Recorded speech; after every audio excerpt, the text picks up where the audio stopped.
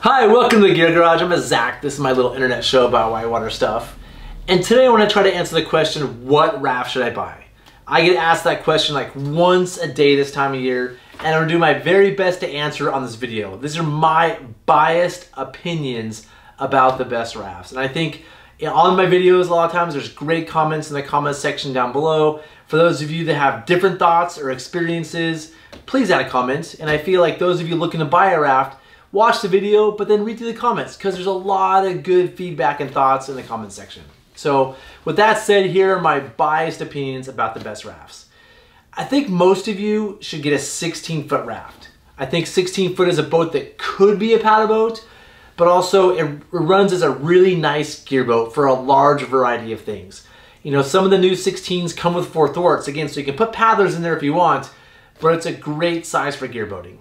And the two 16-foot boats I recommend are the Wing 16-foot Surge. That's the name of it, S-C-R-G.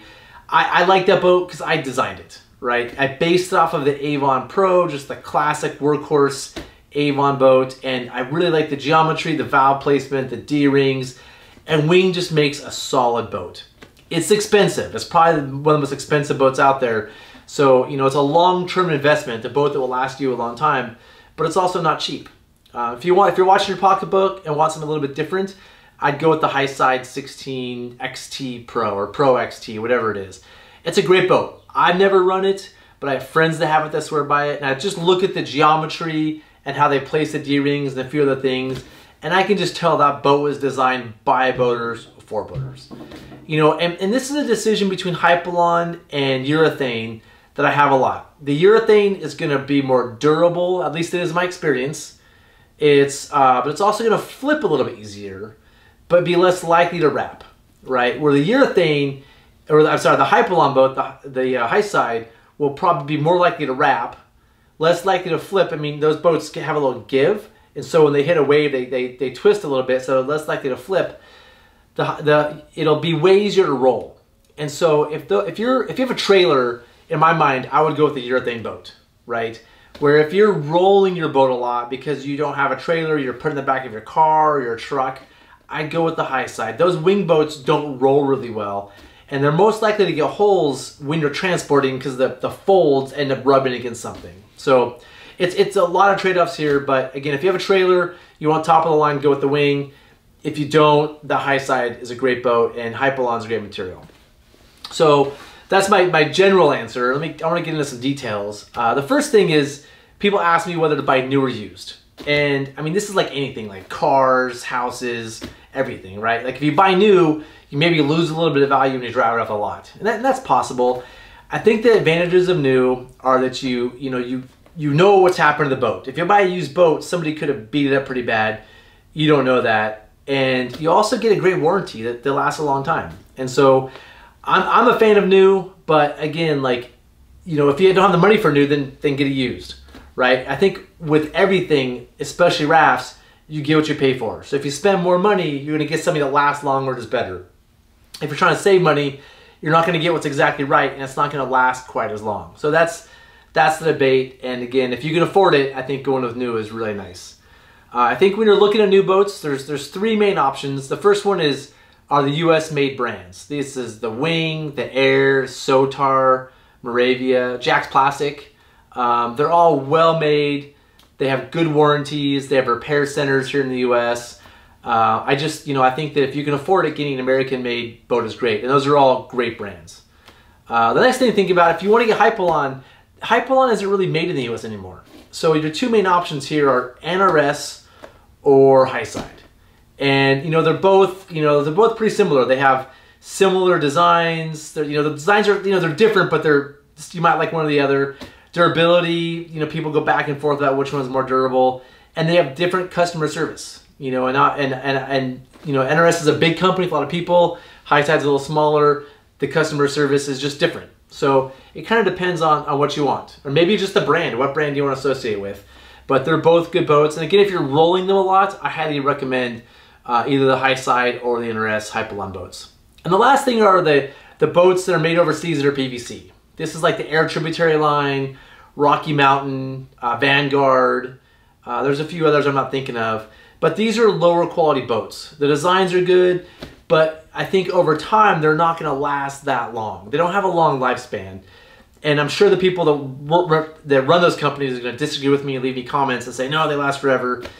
In my experience with those boats, they don't last a long time. And so the prices are really good. And so if that's all you can afford, it's a boat and you'll love it.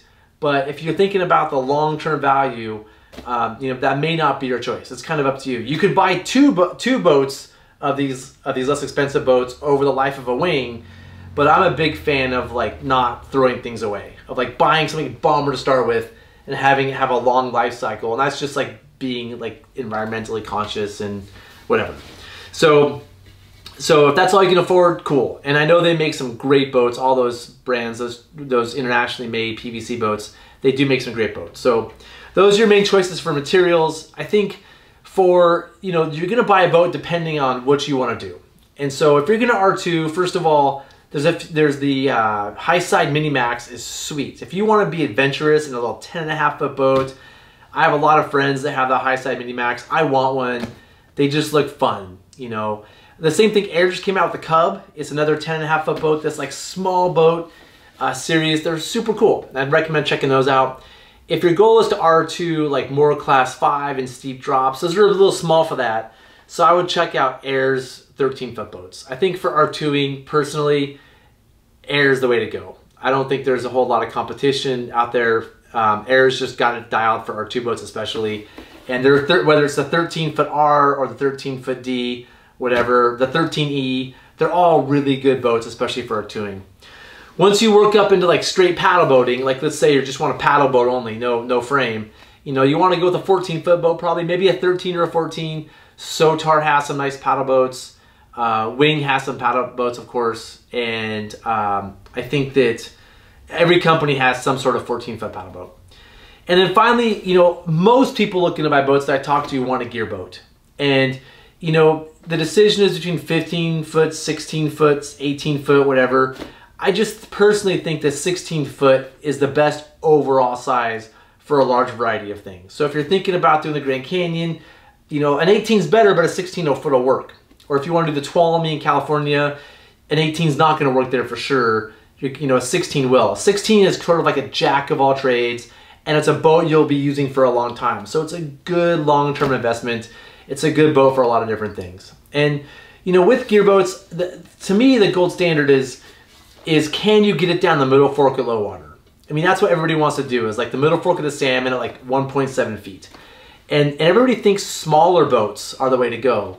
And I disagree. I think that having a bigger boat's a really good thing.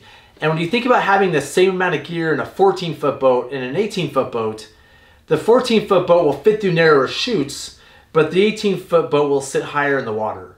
And on the middle fork specifically, if you have the technical skills to maneuver the 18 foot boat, you'll have way more success because you won't be getting stuck on all those little rocks under the water.